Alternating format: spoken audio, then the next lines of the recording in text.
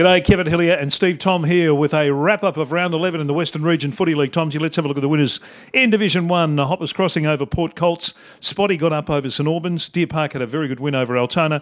And Sunshine finally saluted the judge in their match against Albion. Yeah, good to see Sunshine stop treading water and start swimming towards. They're frustrating for their followers and for the coaches. But no, look, that's a good win. The thing too, Deer Park, a big win. Cooper, we spoke about it on the final siren on the radio that Cooper was 6 goals, but their spread of different goal kickers they've got. Deer Park, fantastic, and Spotswood, can't read Spotswood. That they're unbelievable. That's another big win, or that is a great win to keep them now back in line to hopefully get a third spot.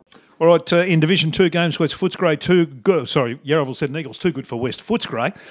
Wyndham Vale got up over North Footscray. Glen Orden had a win over Manor Lakes. And Caroline Springs have said to everybody in the competition, we're not out of this yet. Closer and closer, the Lakers. Tell you what, the big game next week against North Footscray, which we'll speak about later on in the week. But, gee, they really are getting up there. Wyndham Vale Falcons, another good win. Graham in the best again. He's going to be really polling well in the medal again throughout this year. So, once a tight competition, tough competition, but Caroline Springs are just making it tighter and tougher on, I suppose, North Footscray at the moment.